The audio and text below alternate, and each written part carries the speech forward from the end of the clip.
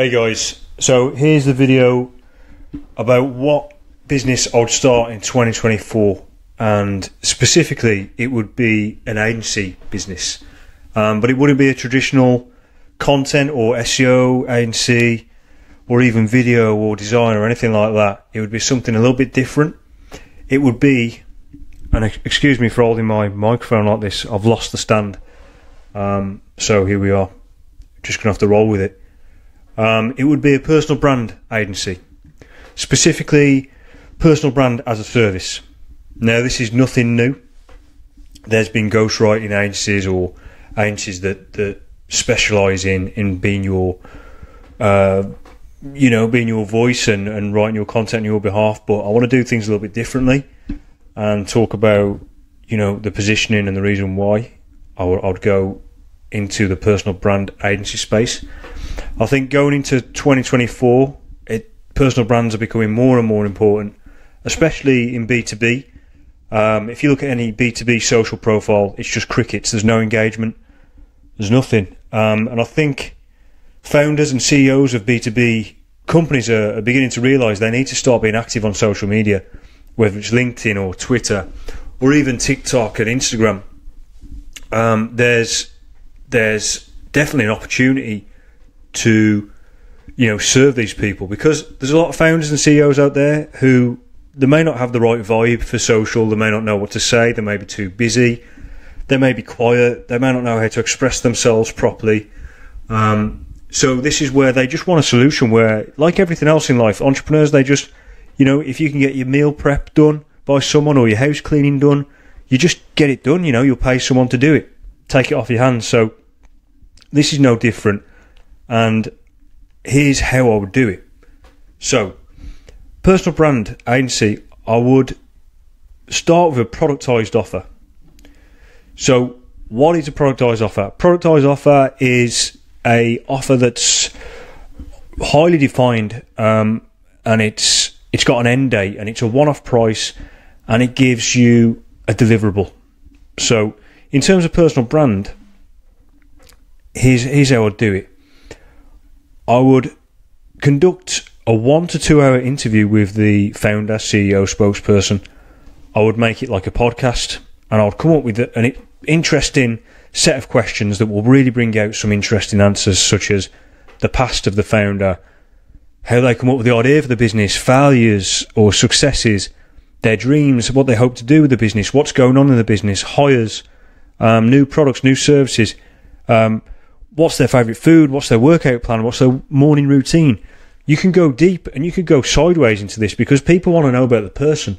What's their favourite hobby, what interesting stories from the past, all these kind of things can be very, very interesting for a personal brand. They don't have to keep talking about business or their company or whatever.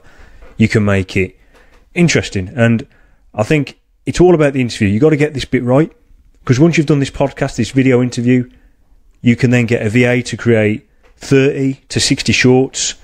That same VA or a different VA can then create content, which are like posts, LinkedIn posts or Twitter posts, whatever it might be from the transcript. And you can use AI to help, pull out the best bits. But I think that's a very simple, easy model for the first productized bit. The reason I'd go productized, this is an old image that I used for to explain how SEO agencies should try and get retainers.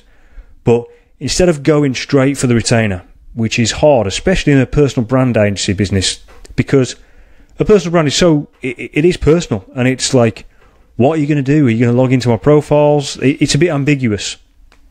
So a productized offer gives it this kind of like defined product. You're just going to get this. No need to panic. You don't have to post anything that we do. We're going to deliver it in a Google Sheet.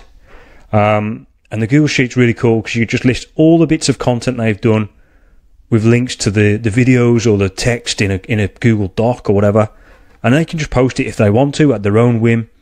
You can give them 2 to 3 months worth of content from one video interview. I think that would be the cadence. You could sell this for $1,000 to $5,000, pounds, whatever you want to do. But I think you could sell this fairly high ticket, and you can push towards 5k once you've got some testimonials or case studies, that kind of thing. But this in itself, without any retainer element to the agency, would be a great business. You know, it would be a great 5k a month business. You could get 5 clients easy on this model every month. But where the magic comes, I think, is a retainer. So you could set your retainers starting from 2,500, going up to 5,000, and you know the retainers could include more content types. You know, you could have add-ons which are like newsletters or blog posts, or you could do comments and that kind of thing. It could just be a bit more personalised. You can log into their scheduling system and schedule it all up for the month and make it really automated and really nice and high margin for you. Also, there's an opportunity to cross-promote once you've got a few clients, if they agree, you know, but you could cross-promote big accounts that you have control of and really speed things up for everyone. You know, it's a win-win-win situation there. So, yeah, how I do it, I've gone over it. I'll just use a simple website. Card is good, CARRD. You don't even have to use that. You could just use SPP, Service Provider Pro, which is great for productized services. It takes all the payments and all that kind of thing. You can deliver all the files within there. You don't need anything too advanced or too special for this. I'd be using Twitter or LinkedIn to cold message founders who look like they're having trouble expressing themselves online, or maybe they're not expressing themselves at all. Founders that have already got a lot of followers but they're not doing anything with them, they're your gold. That's the goal to go after. With the actually doing this, you know, the interview, I think, and the questions should be made by you, and you should do the interview too. It's the highest leverage point. You've got to get that bit right. You could outsource it at some point, but I think you've got to do it a few times to know what kind of questions work well, what kind of questions don't work well. You could even, I mean, the interview could be done asynchronously. So if you wanted to, you could use a tool like Video Ask. It's from the guys at Typeform, and basically you could create your own set of questions that they just answer via their webcam, and you can use that video footage then to create the shorts. Then, yeah, when it comes to the short creation, I'd use a VA, and especially the content, use a VA. And there's some AI tools out there, even ChatGPT out the box is going to help you get the transcript, pull out the most interesting parts. It should be a nice process to set up. I wanted to go through some agencies that are all almost doing this kind of model. I didn't know about these until yesterday. I'd sent an email about this idea to my mailing list, and yeah, I got a few replies, and one of them was just talking about how there's a few agencies doing this. One of them was StoryArb, which is a really cool website, really cool offering. Go and check them out. They've got a really cool retainer model. It's just 7k per month and 7 month minimum. They've even got a waiting list. The founder is actually posting about this online, you know, as a building public thing. I don't know what the name is again, but if you just search StoryArb on Google or Twitter, you'll see it. It's sharing the revenue, and the revenue is set to do 800k a year, and they've not been going that long. Another one is Foundry. This is one of Alex Wilkinson's companies. Again, very nice, and a very nice pricing. This was kind of what I imagined would be a nice price for a retainer. These obviously go way higher as well, up to a 10k a month one. I'm not sure of the details. It doesn't look as if there's anything.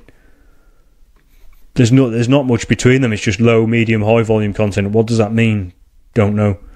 And then there's another one called BAMF with some interesting, you know, high status influencers in the hero shot. Are they saying they do the content for these guys?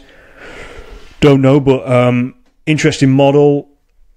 It looks like they've got some kind of course. Maybe they do a retainer as well, but worth looking at these 3 companies: BAMF, or BAMF, however you spell it or say it, Foundry, StoryArb. So go and look at those. And then, yeah, just to summarise, before I summarise, actually, I want to go into this little thing here. You can actually go deeper. After retainers and after you've got some high-level influencers, you can actually offer something like a course creation service. So once you've got a big audience, it would make sense to offer some kind of like paid course or paid membership. So you could set all this up for them and you could run the membership for them. This could be a service you could offer, off the box as a retainer, or even just a one-off cost. I thought that was just interesting just to pop in there, because I only thought of that today. So yeah, the TLDR of this agency, and the agency I'll start in 2024, personal brand agency, and I'd sell a one-off productized package. That would be all I'd be selling on the front end of the site. I wouldn't even bother talking about retainers. I'd just be selling one-off package. It's $1,000, and you get your 2 months or 3 months worth of content, and it starts with an interview, and then we do the rest. That's it. It's hands off for them. They just get a Google sheet with all the content they can post. And then, obviously use an interview to get the basic content. Sell retainers on the back end. So the retainers could be very interesting. They could include, newsletters or even blog posts. But every quarter, I think you need to do that interview to refresh the content. Ask the founder what he's been up to lately. Has he been to any nice restaurants? Has anything happened in the business? Has he launched any services? Just go weird, go deep, and just pull out some curious content. This is the content that does well, Get some polarizing opinions, that kind of thing. Those things in a short just do great. And obviously, scale with VAs and AI, as I'd expect you'd be thinking about anyway. This is the business I'll start in 2024.